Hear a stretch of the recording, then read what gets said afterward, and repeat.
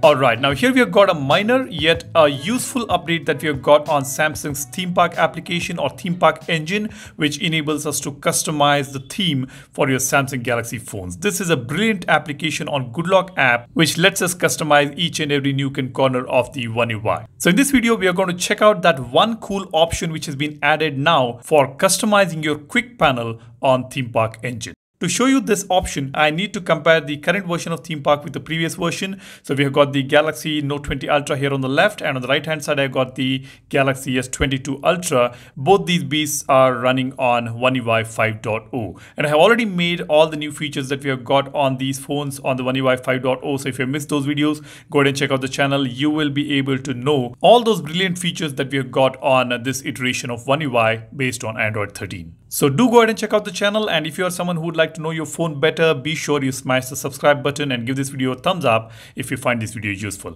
Now let's go ahead. I'll open GoodLock app on both the phones. I will tap on theme park engine, but before that let me just tap on more here on the S22 Ultra and go to store and show you the current version of theme park. This is version number 1.0.9.43, and in the changelog it says One UI 5 quick panel preview update, fix errors and theme colors. So if you read this changelog, you will not exactly get to know what has happened, what has really changed. So what we're going to do is we will open theme park application on this phone as well as on the Note 20 Ultra, which has the previous version of theme park, and let's see what has really changed. Now since I opened this, I will just tap on quick panel here. Now I'll tap on create new.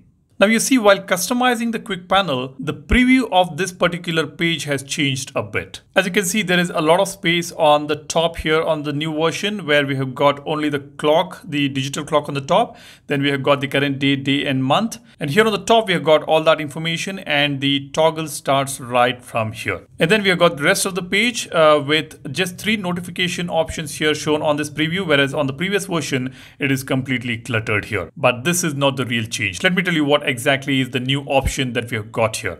As you can see in the previous version, we have got 9 options or 9 circles to customize these elements on the quick panel. Let me just count this up for you. 1, 2, 3, 4, 5, 6, 7, 8, 9. So we got 9 options, whereas on the current version, the latest version, we have got 1, 2, 3, 4, 5, 6, 7, 8, 9, 10. We have got one new option or one new circle which is being added to customize a specific element or a specific area on the quick panel, and that is the app icon on the notification area. Now with One UI 5.0, we all know that we have got these notification icons on the left hand side. Whenever we get a new notification, the associated app icon will also show up right here. And I have also read some of you mentioning that it's completely black and white on your all new One UI 5.0 version. But now with this theme park update, we have got an option to customize or color these icons which show up on the notification panel.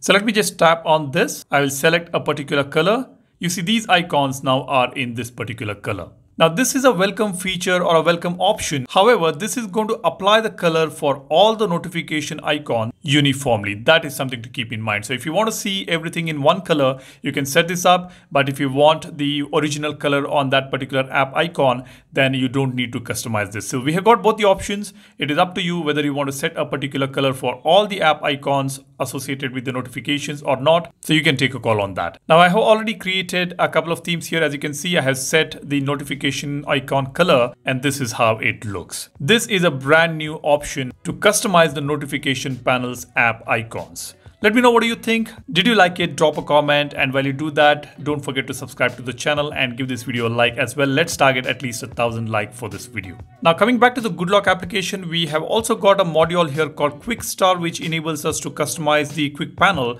Even this particular module has been integrated to the theme park engine. So even on this module, when you tap on style your own quick panel and tap on create new, you will see a similar layout with an option to customize the app icon on the notification panel. So just want to let you know guys about this as well. That's about it. That's all I wanted to share with you guys. Thanks for watching. My name is Salyan signing off. Cheers. Bye-bye.